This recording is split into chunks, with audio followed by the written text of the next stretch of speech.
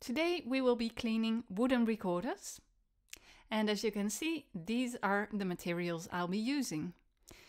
So it's only for wooden recorders because plastic recorders, we wash them under the tap, and we will start working on the block. We will use some water and cotton swabs. We will also need kitchen paper. Here we've got some cotton cloth, a small and a big cleaning stick for either smaller or bigger recorders. Same goes for the stick, which we'll use to get the block out. The hammer has one side that's normal and one side with some padding on it. Later on we will also need some oil like sweet almond oil or linseed oil. First of all, we're going to work on the block. We will take it out. You have to be very careful for this part, the labium. It's very sensitive. Also be careful for this part. We cannot allow any oil to touch the block. It will form a layer and your block won't absorb condensation in the future. Now you can do the oil in this part of the head joint, in the middle joint and the foot joint. Good, let's go for it. By the way, I also have sandpaper for the rounded part of the block in case it's too tight. Never the flat part. It's also handy to have a sock at hand. At this point, the oil should be far away. There you go. We're starting with the block right now. So you see these three sticks. This one is particularly long because it's for one-piece recorders. Like this one. Or even this one. Didn't even fit in the video. So these are too long and sometimes too thin for the normal stick. As you can see, doesn't fit. But the long stick does fit. Now we're taking the block out. This one will fit pretty well. We take the sock, put it around, hold it well and just on the edge of the head joint, and we give impulses with the stick. No pushing, just impulses. This one doesn't come out easily, so this is where we take our hammer. And in one blow it's out. Here is the block. You can see the rounded part and the flat part.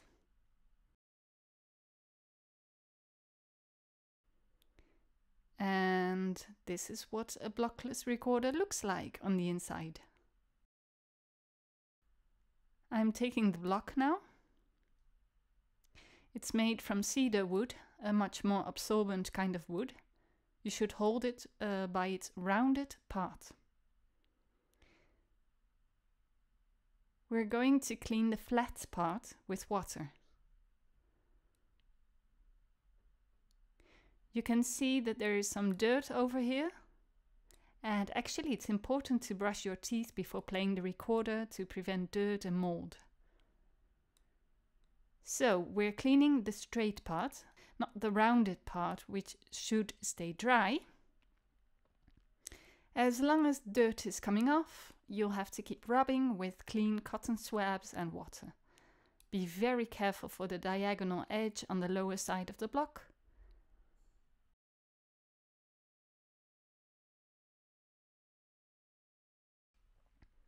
You don't want it to be too wet because the block expands when it takes up humidity and you have to wait several days before you're able to fit the block back into the head joint. You can actually use a little bit of force while rubbing, just be careful. This part cannot be damaged or your recorder might lose its sound. Be careful with your fingernails too.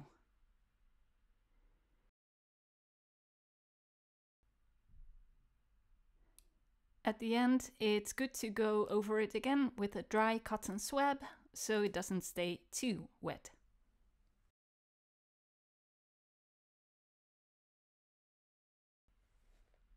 As you can see here, there is some mould. If your recorder has mould too, go to check out my problem shooting video. Dry wood won't get mould very easily, so it's important that your recorder gets time to dry out after playing. Drying the recorder with a cleaning stick and a cloth, separating the joints of the recorder in an open space, out of its box, but rather not too close to the heating.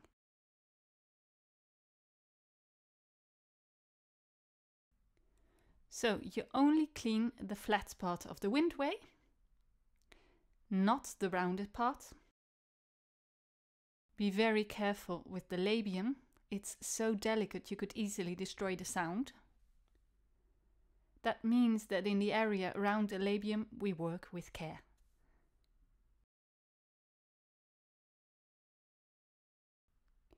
It's better to have an upward or sideward movement while rubbing than a downward one towards the end of the labium. So control your movements. At all time, know what you're doing. There you go. Quite dirty.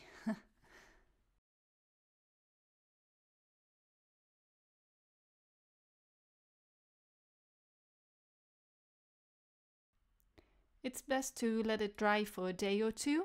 In this case, the outside part of the labium is dirty enough to clean it with water too.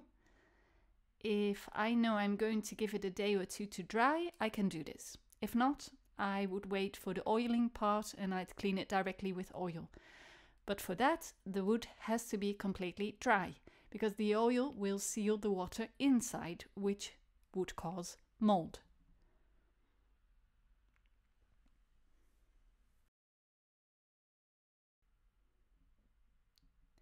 Also, don't forget to regularly clean the part where your lips close off the recorder. It's best just to wipe it away every time after playing. But if you're cleaning it anyway, you can also clean it with a cotton swab. So this is done for now. I get a dry cotton swab and pass over it again. I cannot repeat it enough. Be very careful with the labium.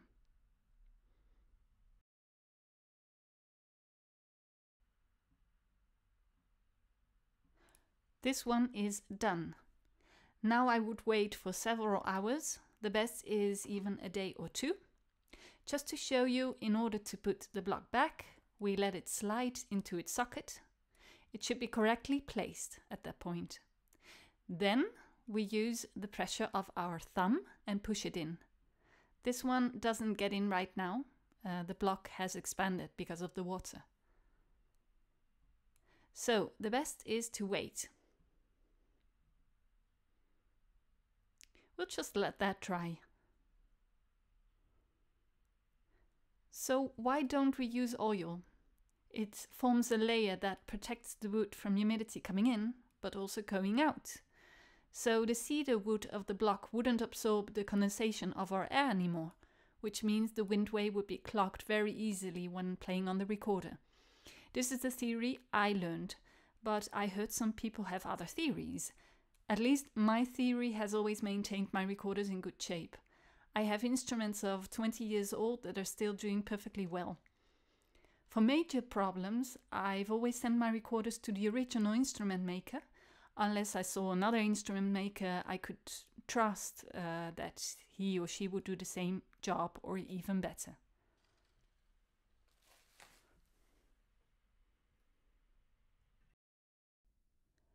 This is a tenor Renaissance recorder with a long body, and for this recorder, in order to get the block out, I needed a broad stick with maximum surface, so I got the block out easily without harming it.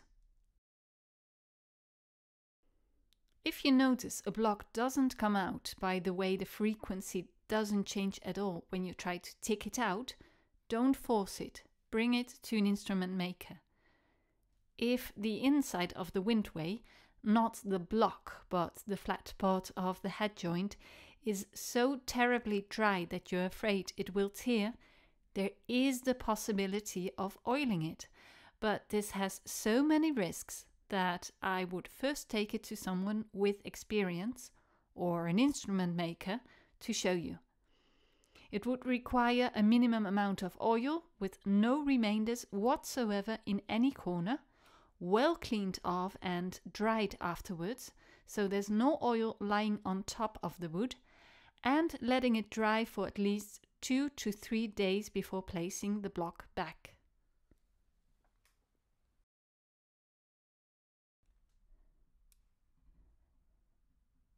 Okay, here I'm showing you a detail of a block of another recorder. I hope you can see that there is a little cut, though very superficial.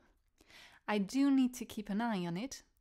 If it gets deeper or longer with time, I'll have to send it to an instrument maker.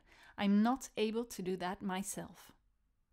So some simple things we can do ourselves, but others we definitely should leave to the professional.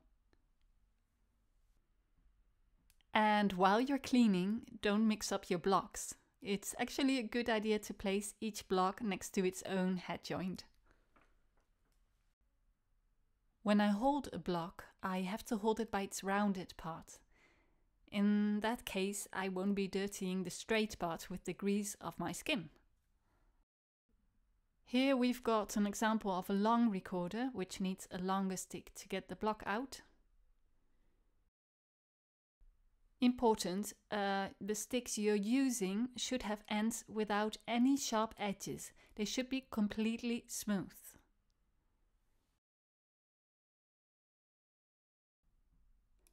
When your cotton swab gets dirty, don't continue using it because you'll just swipe all the dirt into the block again. Just use a clean one. Here I've got a tenor recorder. I use the long stick for it.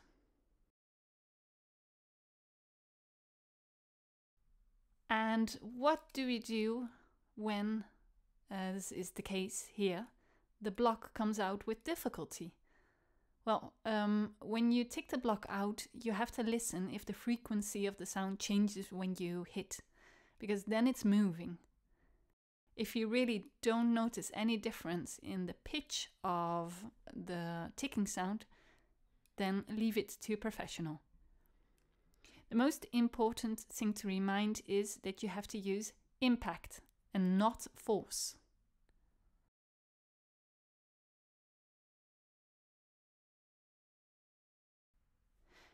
This one has a painted block. Sometimes you encounter these. It's no problem. Just good to know. Okay, that's done for the moment. Now we'll just have to wait until the block is dry. Okay, welcome back. After a couple of hours at least, we should be able to put the block back. So we know that this one is a bit difficult. When first entering the block, it should slide in quite easily until a certain point. If it doesn't, probably it's not in its track. So then take it out and find its track. Or it's just too large. And then I use sandpaper for the round part of the block, not the flat, and just a bit. Once it's halfway in its track, we use the thumb to push it further in. And if we see it doesn't enter well, although it's in its track, that's where the hammer comes in. Not with this side, please, with the other side. And if it's your first time, do let someone with experience teach you before you go and split a block. We wouldn't want that now, would we? There's also the technique of using a stick with a smooth surface, so not this one, placing it against the hollow part of the block, thus covering a bigger surface. And I think they use a hammer on it to give an impact. Never force. But I'm going to do it on the little part. It is a little bit risky though, so that's why if you don't know how to do it, go to a professional or someone with a lot of experience. So what I don't want to use is force. I don't want to push. Instead, I use impact. You see, it just propels my hand down. It doesn't hurt it. It's important to hold the hammer at its end and just let it drop and use the swing in your favor. Then it only gives impact, not force.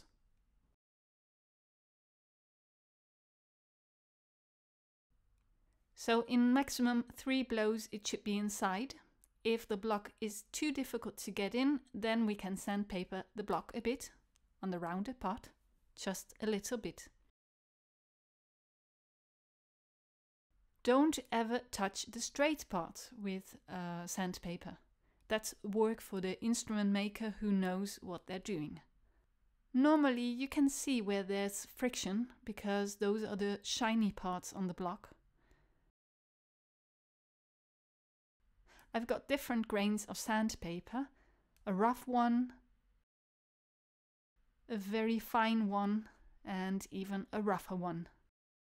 You should always finish with the finest sandpaper. In this case, we're going to let it dry some more time. Here I show you a recorder where the block enters right away. In order to be sure, you have to feel the surface up here to see if the block is completely aligned with the surface of the head joint. If it's totally smooth, then you know it's in its place. Between these two parts. If going outward you feel an edge, it means the block is too far inwards. Gently tap it into its right place with a stick. If going inward you feel the edge, it means the block hasn't entered enough. Then I either take it out more so I can use impact to get it in with the hammer or my thumb, or I could also try directly to push more and see if that works.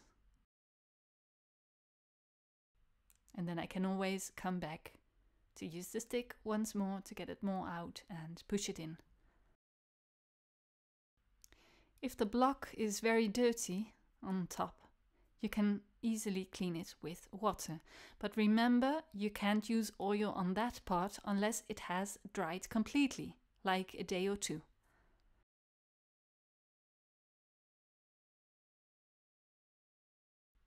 With this recorder, my Ganassi soprano, in fact, I should be more careful that it enters in its correct position because it wiggles.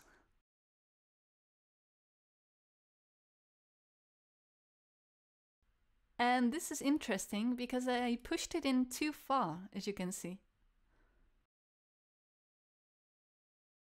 So we tap it gently with the stick. And then we need to feel again if it's correct. It needs just a tiny bit more.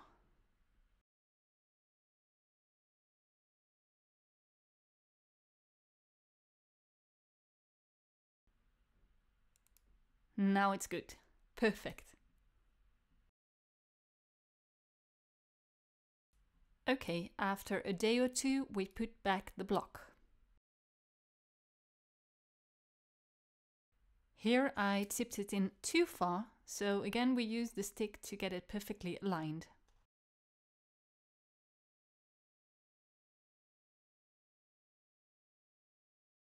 There you go. So we've come to the end of this video on taking care of the block. If you liked it, please give it a thumbs up. Next video is about oiling the recorder, so click on it to continue. By the way, I've also made several videos on solving specific problems, so you can check them out too.